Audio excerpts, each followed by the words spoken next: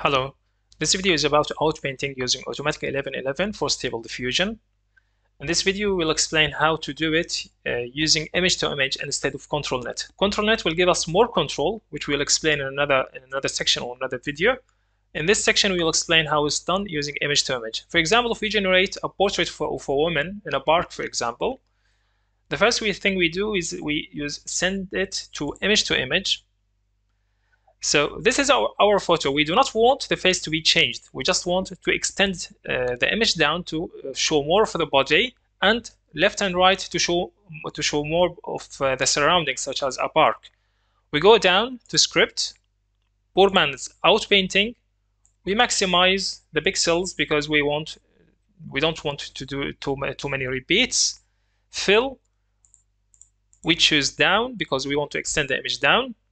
The denoising level, we could play with this or test it to see which is better. Then we press generate. Now we don't always get the result that we want from the first attempt, so we have to do multiple generations. If we look at this, okay, we see it's acceptable. It's not very acceptable because the picture might be a little bit different. So we do multiple attempts till we get a picture that we see to be acceptable. Sometimes we can change the prompt itself to get different pictures.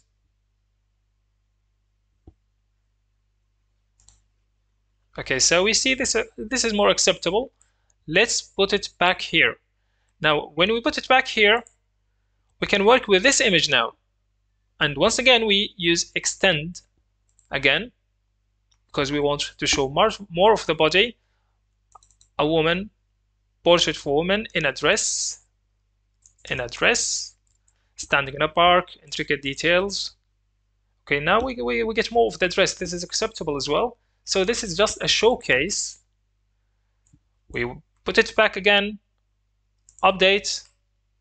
The settings looks acceptable. Then we want to extend it more. We don't need to put, for example, portrait anymore, but it's okay as well.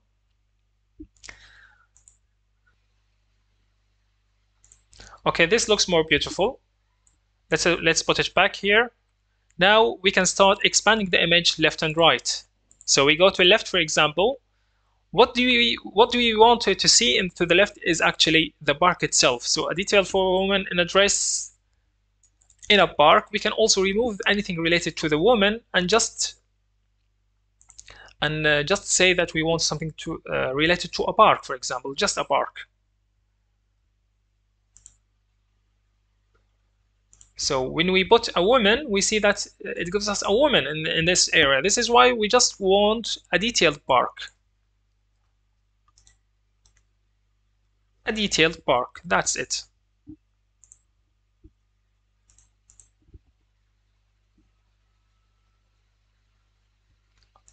A park.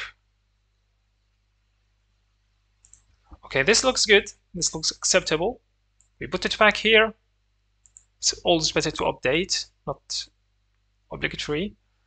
But now we can move to the right, for example. A park. We want more of the park. It will look a little bit on the pixels next to this section to create the remaining of the image. So, okay, this looks acceptable in general. Let's continue. Now, some of the details could be removed using the inpaint. The problem with the stable diffusion is that using Automatic1111, it's really difficult to actually produce good results without using inpaint in general. So it's always very difficult to get results immediately. So this is one of the trickiest parts in the stable diffusion and Automatic1111 compared to Midjourney, for example. Midjourney gives us in general better results. Automatic1111 and stable diffusion in Automatic1111 is really good, but it requires more work. We need more inpainting. Okay, this one, we send this to inpaint. Now in the inpaint, we check this section which contains this strange line, which shows up here as well. Okay, there's a line here, for example, we can add something like this here. Okay, now we would choose the whole picture. Whole picture is much better, and we don't want to have a high noise for this section because we just want to smooth the lines. Okay, so we generate, we have to stop the script first because we don't want to expand anymore, so we have to stop the script and start updating.